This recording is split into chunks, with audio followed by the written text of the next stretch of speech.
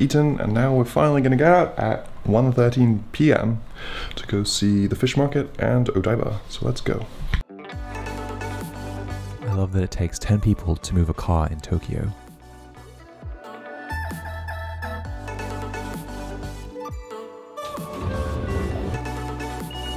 Odaiba has a cool driverless train, which provides some really excellent views from the front. The new fish market is a few miles away from the old. It is much newer, cleaner, with a very sterile vibe, but is less interesting to photograph and explore. We then went to the permanent exhibition of Teamlabs Borderless in Odaiba. We waited in line for about half an hour. We had pre-purchased tickets about a month in advance, which is good because they had sold out on this day. The exhibitions combined lights, graphics, and music for an amazing sensory experience.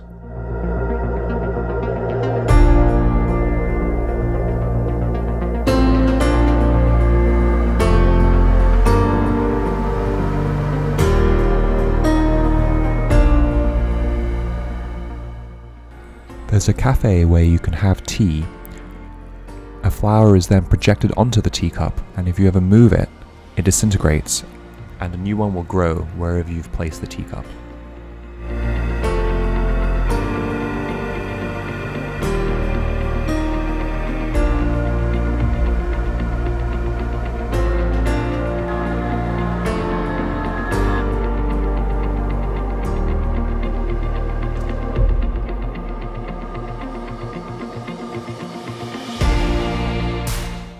A lot of the installations are using cameras, so if you touch the walls or move things, they react to you.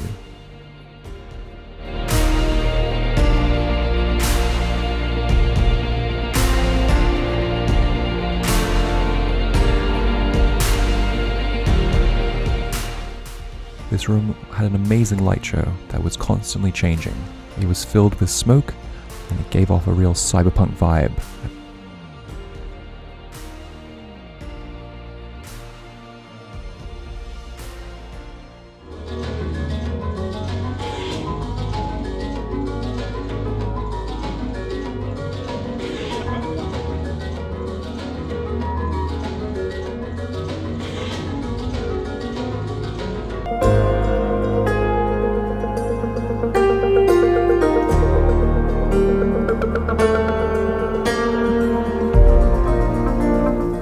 There's also this floating nest room where you lie down on a giant net that is suspended in midair and enjoy this light show.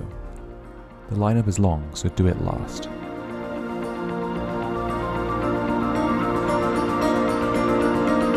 This was our favorite room in the museum, although we did miss the lantern room, so we'll go back next time.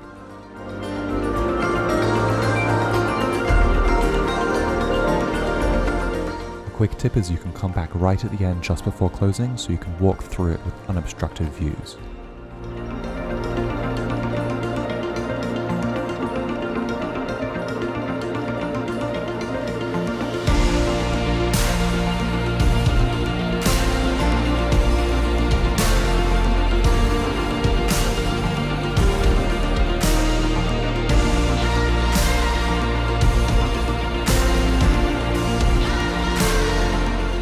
Finished the Teamlabs Borderless, got some amazing photos, pretty decent video too.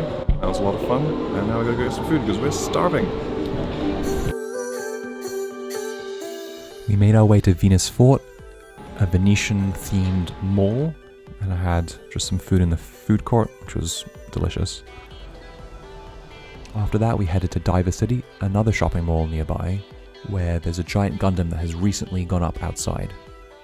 The towering full-scale 19.7 meter Unicorn Gundam replaces the previous model, which was removed in March of 2017. The Gundam transforms 4 times a day at 11 AM, 1 PM, 3 PM and 5 PM, transforming from the Unicorn mode to Battle mode.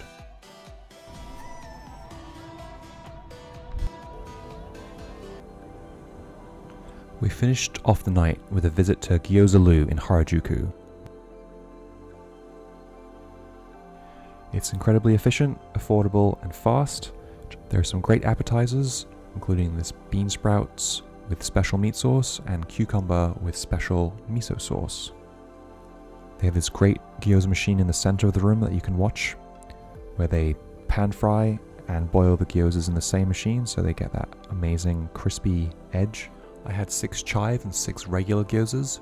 Just watch out, as there are no vegetarian gyoza options.